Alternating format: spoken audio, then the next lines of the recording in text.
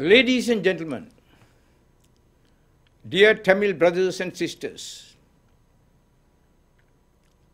how would you feel if your child living in Ontario, Canada, has to attend in the month of May of every year for a week to be taught that the Sinhalese people of Sri Lanka killed their Tamil relatives with the intent of eliminating the Tamil race?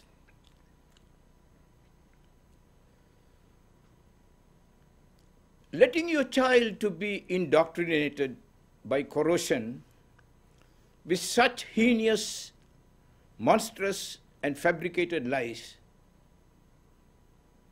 it is nothing less than fostering hatred towards the Sinhalese people and deepening the wounds of dissension. It's not a process of healing. It is the most vicious vitriol that can be fed to a developing mind, and the worst endeavor you as a parent could give to your son or daughter. Ramila Senanayake from Maple tells that she sent Premier Doug Ford of Ontario statements from Sinhalese Canadian school children in Greater Toronto that they have been unfairly targeted with this false narrative of genocide.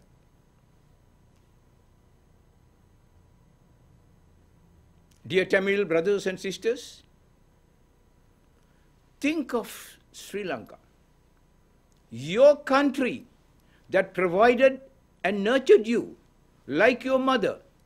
You were born to, grew up breathing the air of solace, living and raising a family, educating and earning a living.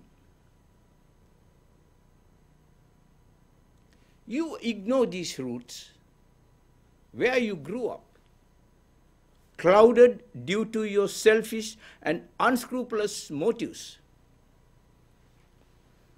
spinning the harshest derogatory claim which has no truth, no credibility, denigrating and disparaging your mother Sri Lanka in the eyes of the world.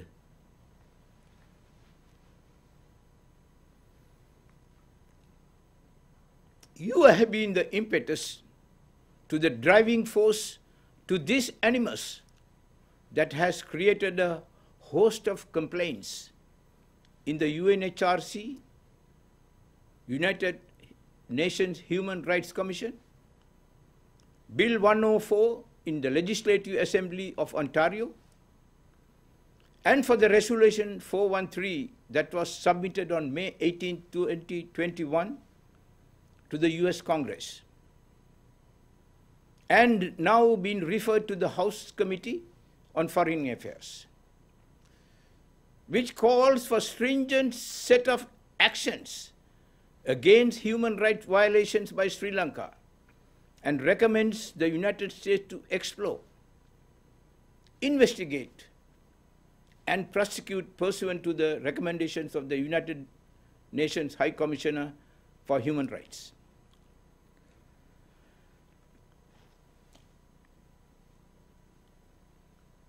What pleasure do you have?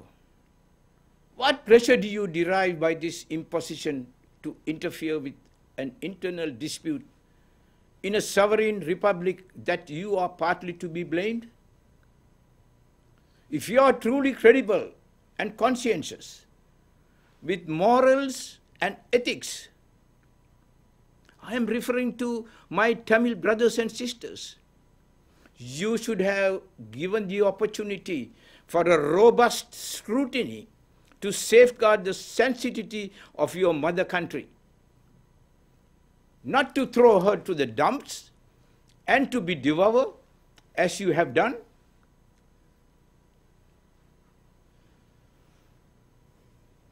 The population numbers and statistical records of Tamils in government services and other places of repute does not support your unscrupulous claims. Numbers do not lie.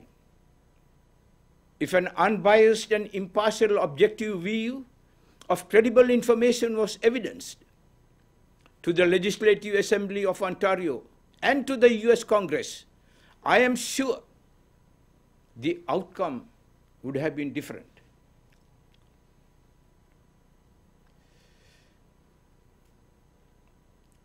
"71 MPPs in Ontario Assembly have said that they had no idea that there is another side to the story.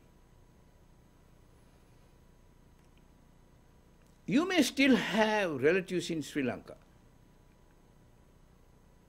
whom you visit. Let me ask you, do you have any fear of being murdered by the hands of your Sri Lankan brothers and sisters when you travel to Sri Lanka? You may be in Ontario, but I know your heart still beats with the pulse of Sri Lanka. For the love of Sri Lanka, won't the winds that sweeps the aroma of the blossoms in your village a solace to you? Don't you miss the sounds of the wild and the ocean waves beating on the silvery sandy shores? I know you miss them all in Scarborough. If not, why seek dual citizenship of Sri Lanka and buy land from the funds earned in Canada, in a country you detest so much?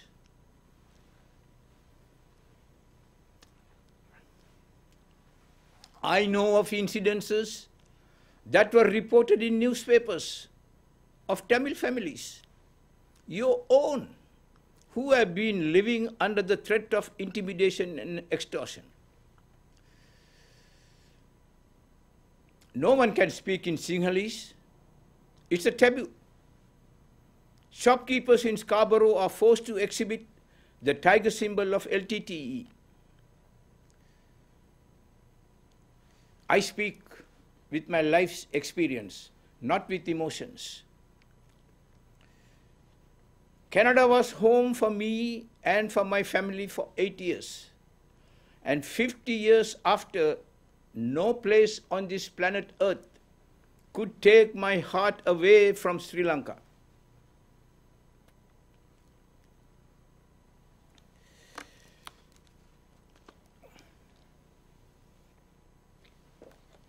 Ladies and gentlemen, Sri Lanka's reputation as a humane and a hospitable country has been tarnished with the passing of the third reading of a private bill.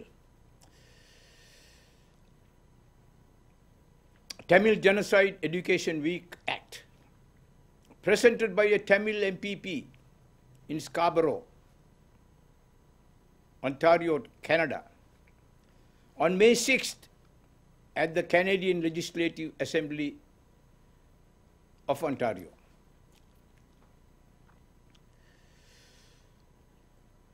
It became the first jurisdiction in the world to recognize the alleged genocide against Tamils in Sri Lanka.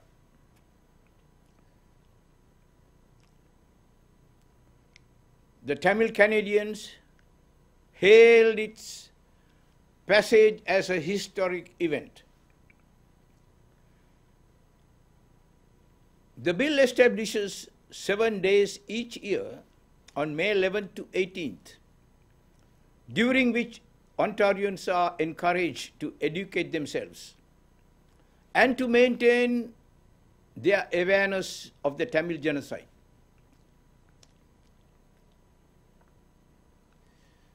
The bill was rushed through the committee without a public hearing and deceitfully appointing a Tamil member, Mr. Logan Kanapati, to chair the meeting. Honorable Elizabeth Dowdeswell, Lieutenant Governor of Ontario, signed into law within a few hours of its passage. Let me elucidate, explain.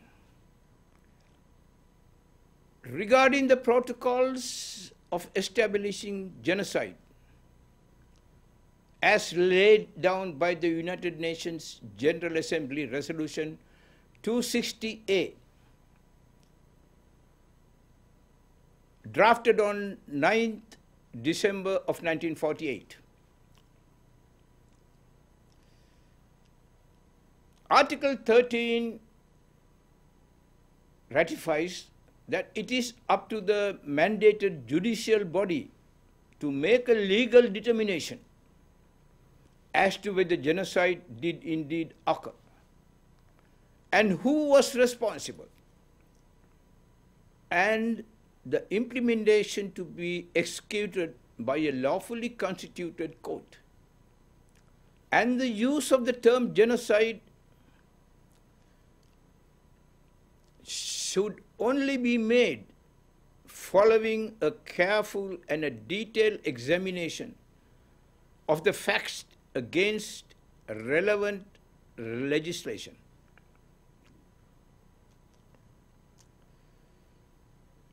Now we have a framework of reference, a set of directives by the UN Charter to see whether this passage of Bill 104 in the Legislative Assembly of Ontario had a legal right and was conducted within the rules and etiquette of the United Nations Charter.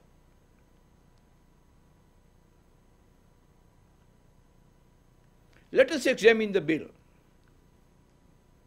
I'm not going to read the entire bill as it is too wordy, but shall discuss the 5 kernel complaints that exemplifies the case against the Sri Lankan as committing genocide.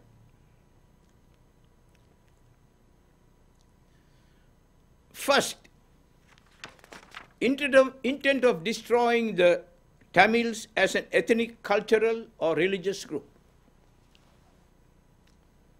This claim has absolutely no validity. At no time in history there has been any attempt to eradicate the Tamils. Not even during the war between King Dutugaminu and Elara. Second complaint. Genocide against the Tamils started in 1948. After the Sri Lankan gained its independence and were perpetrated through Sinhala Buddhist-centric government policies and ethnic policies, programs, land grabs, and ethnic cleansing. Dear brothers and sisters, I could not find any evidence of a massacre, ethnic cleansing, or any atrocities that was leveled, committed to, or at any minority group in 1948, just after the independence. The third complaint. The loss of Tamil civilian lives during the genocide, which continued for decades in Sri Lanka, is much higher. Unquote. Not a valid statement. Numbers do not support such a hypothetical statement. Complaint number 4. In addition, the Sri Lankan state has systematically disenfranchised the Tamil population of their right to vote and to maintain their language, religion, and culture. Unquote.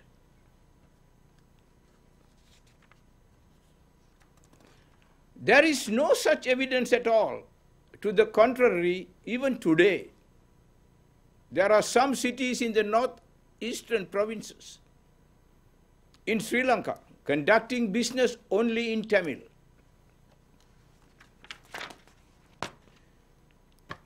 Fifth complaint.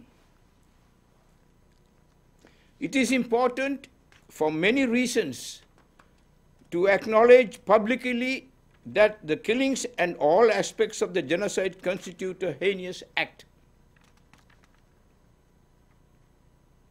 Zero evidence,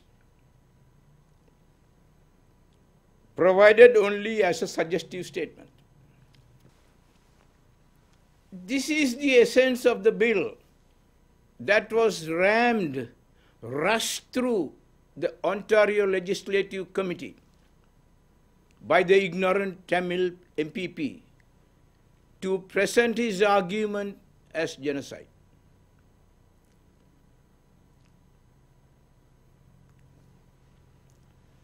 What a fiasco.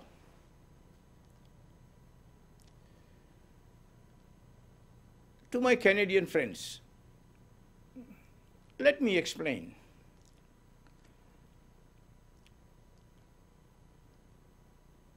The first reported riot in Sri Lanka was in 1956, confined to Galloya, where there was a total of 150 deaths. And there was no evidence of malicious intentions to eradicate the Tamil population. And in 1958, when SWRD Bandaranaike was the Prime Minister, communal riots flared up due to the new government passing the Sinhala Only Act, making the Sinhala the official language of the country, which did not prohibit the right in the use of other ethnic languages.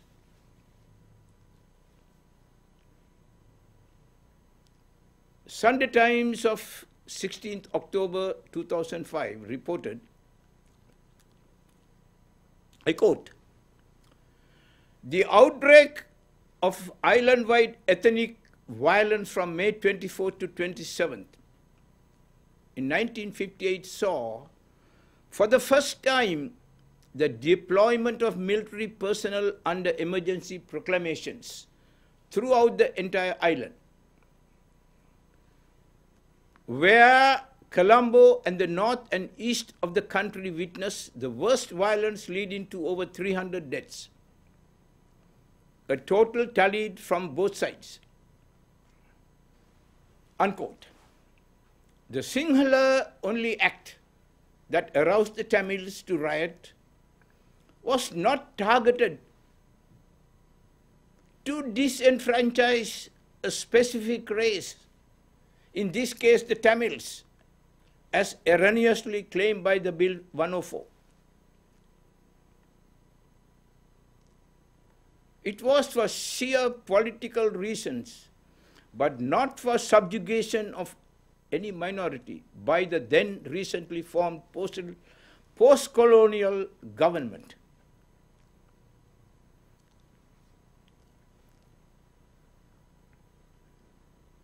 It was during this time, in 1958, that despondent Tamils, who have been fighting from time immemorial, as history will reveal, as history will show, to secure a country or a state to call their own, was infused by S.P. Adityanar, who founded the We Tamils Party, wanting to create a homogeneous Greater Tamil Nadu.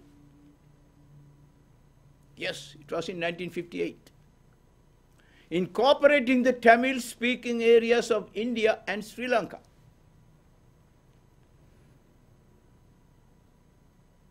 Which led to the argument by Tamil leaders that at minimal, that Tamils must have self-determination, or at maximum secession from India and from Sri Lanka.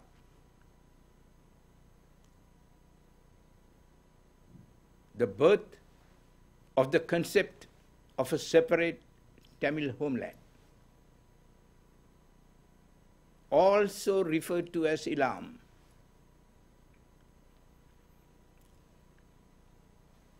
reference to this statement is Dynamics of Tamil Nadu, Politics in Sri Lanka, Ethnicity, Chapter 4. Also in Nationalism, as provided in Wikipedia, and also in Religious Nationalism, a reference handbook by Atelier Omar Jason, A. Springs, published in 2013. It says, Tamil religious nationalism expresses itself in the form of a linguistic purism.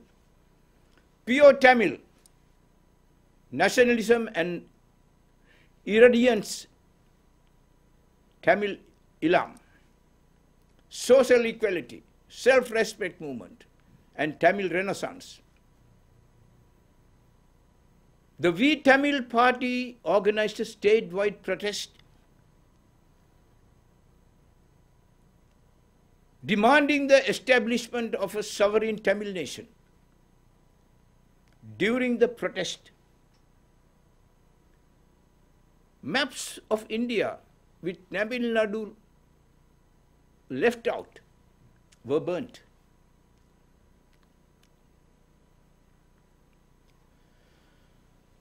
The morphed, transformed movement of the Dravidian nationalism gained momentum within the Tamil speakers by a series of small movements and organizations that contended that the South Indians composed a cultural entity that was different from the Indo-Aryans of North India as a pure race. And by the late 1960s, the political parties who were espousing Dravidian ideologies gained power within the state of Tamil Nadu.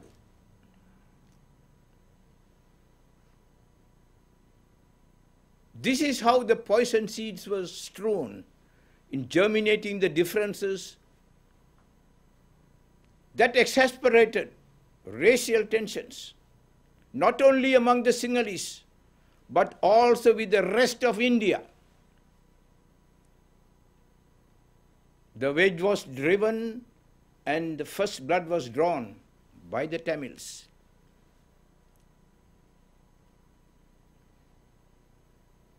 It took only 10 years for the Tamils of the Dravidian nationalist movement to gain power in Tamil Nadu, which began as an ideology in 1950.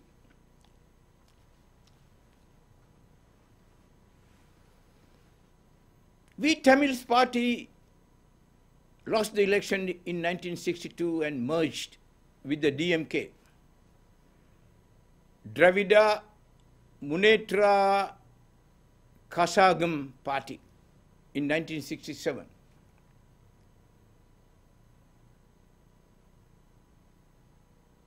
The outbreak of the Sri Lankan Civil War led the Tamil nationalism in Tamil Nadu to take a new shape.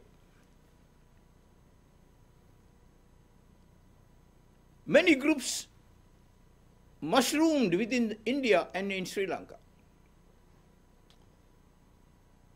of whom were with one objective: to form a separate Ilam, state or a country for the Tamils. TNLA, Tamil Nadu Liberation Army, TNRL, Tamil National Retrieval Troops, TNRT, a Tamil nationalist organization, and the LTTE, Liberation Tigers of Tamil Ilam, are a few.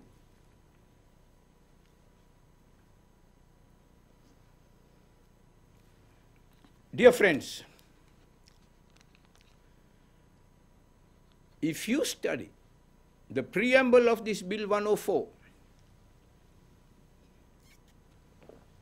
it is not difficult to see that the complaint of the genocide against Sri Lankan does not hold water, not credible.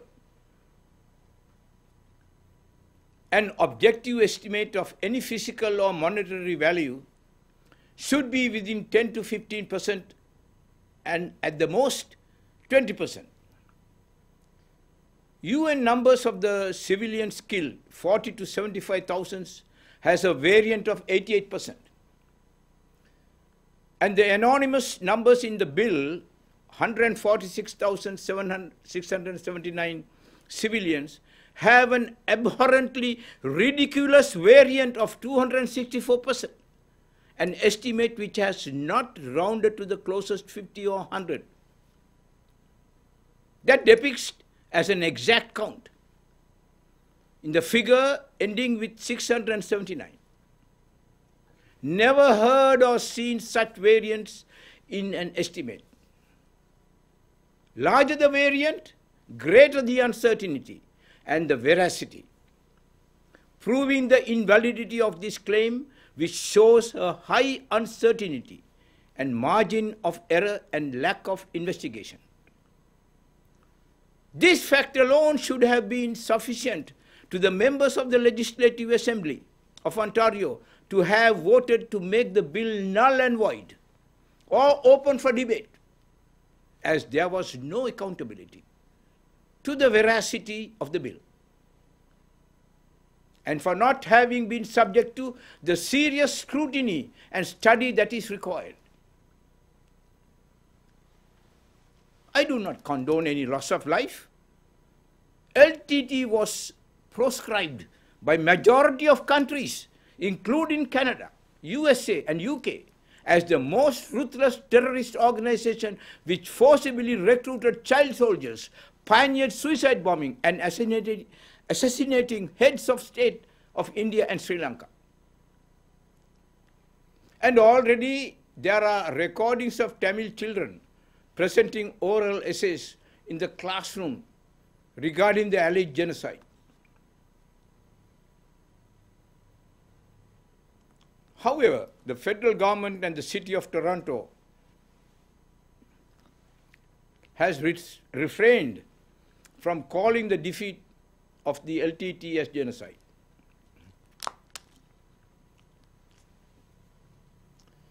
Mr. Chandra Arya, a member of the House of Commons, federal government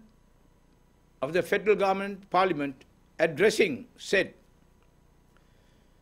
I was pleased to host the first very successful Sinhalese Heritage Day on Parliament Hill on April the 27th, 2019, with about 500 Sinhalese Canadians, acknowledging the good relations Sinhalese have with the Canadians.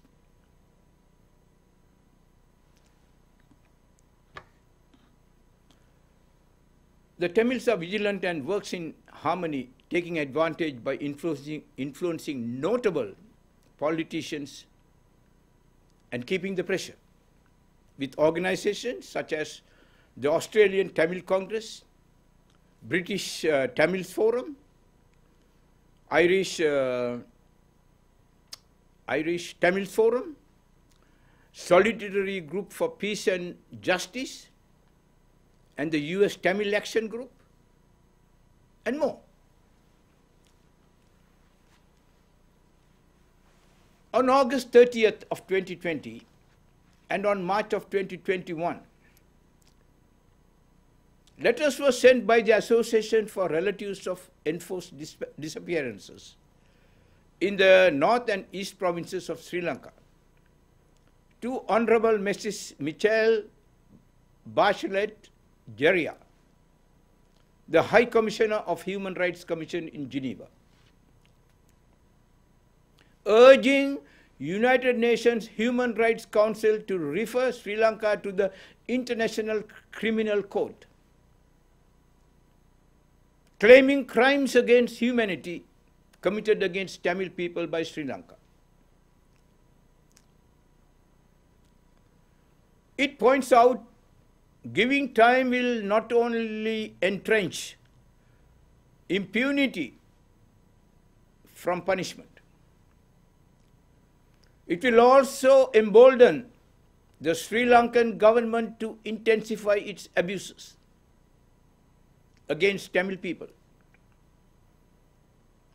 With its huge military presence in Tamil areas and its draconian laws, Who wrote this? Says Kanaga Ranjin, the president of the association.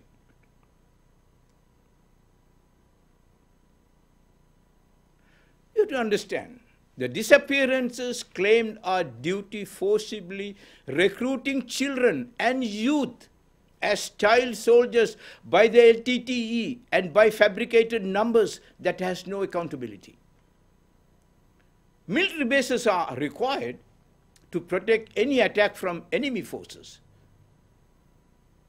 And you know that. Therefore, countries like USA, UK, Russia, France, India, Turkey, Germany, Italy, and even Japan and China have their presence known in 130-odd countries, 131 countries, foreign countries.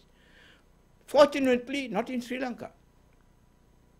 The only protection of Sri Lanka has in case of any enemy attack is our heroic military, air force, naval and police forces.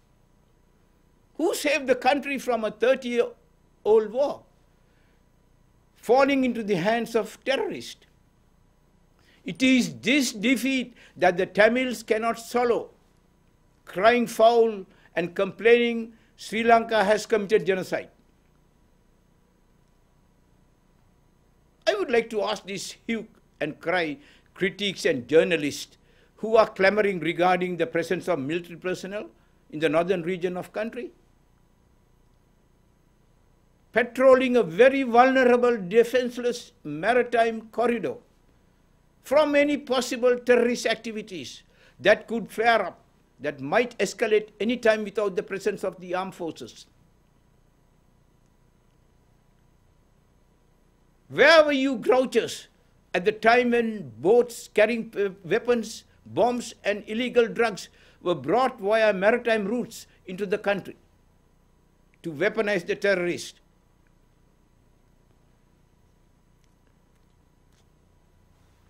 However, not all Tamils are in favor of the diaspora's agenda.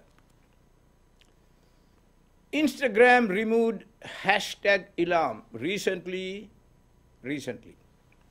and more Tamils in Canada, UK and USA are coming out of the closet, speaking against the LTTE and the diaspora.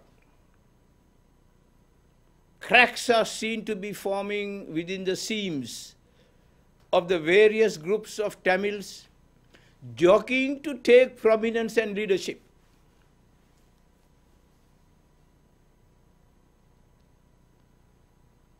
The Tamil people are beginning to realize that there is no valid claim of atrocity crimes that was perpetrated by the Sinhalese.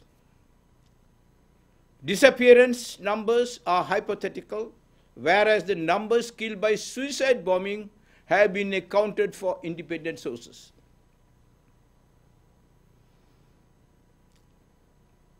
There are many Tamils who are not going along with the LTT or the diaspora's agenda. People are slowly beginning to get away from LTT and want to be moderate and be peaceful Sri Lankans. Cracks are tearing apart the Tamil community. Speaking with Arun Siddharthan, the president of Jaffna Civil Society, tells that there is no Tamilian in the north who has not suffered from under the LTT. And even today, discrimination is prevalent because they belong to the low caste. And he also says initially, the fight, Prabhakaran was not with the Sinhalese, but with the Vellala high caste Tamils. The low caste Tamils were not allowed to enter Kovils, Hindu places of worship, from the front entrance, wearing a shirt. It is still enforced to this day in some Hindu temples. Realizing that there is no overwhelming support the spotlight should be now to be brightened so that the cracks can be seen, revealed and widened. The UN Human Rights Commission should talk to Mr. Arun Siddharthan and the Tamils who have a different perspective, a story to tell of the love between the Sinhalese and the Tamils.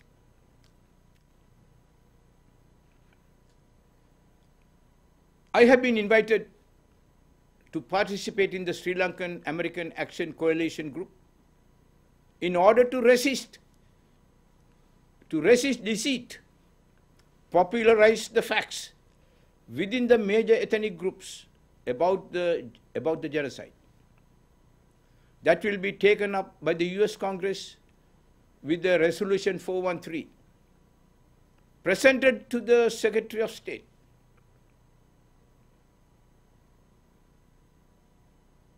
I encourage all Sri Lankans to participate in this effort.